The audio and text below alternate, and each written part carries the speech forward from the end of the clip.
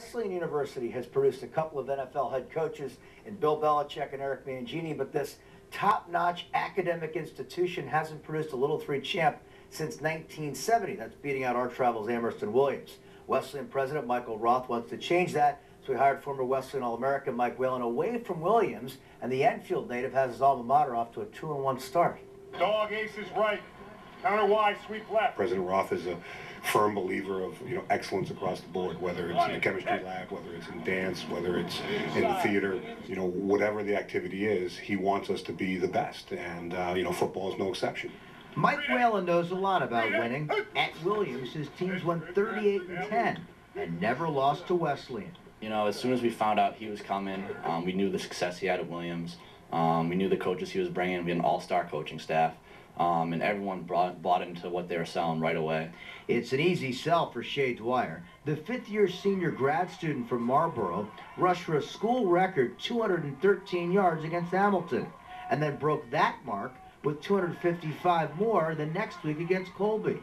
Wesleyan was a pass-first offense before Coach Whalen arrived, so Dwyer's taken his opportunity and run with it.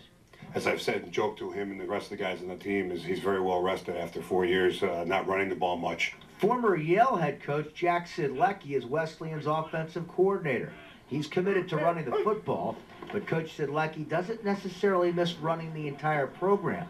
Something will come up that's a head coach responsibility, and I'll look at him and he'll shrug his shoulders and say, not my problem, and he just loved the game of football. Not having all the administrative issues and dealing with all the different things that you have to deal with as a head coach. It kind of takes you back to when you started out and the reason you got into this profession to begin with. And Coach Mike Whalen fully understands why he returned to a place where he was a 3-time All-American offensive lineman. We came here not to be, not to just improve the program, but to be champions.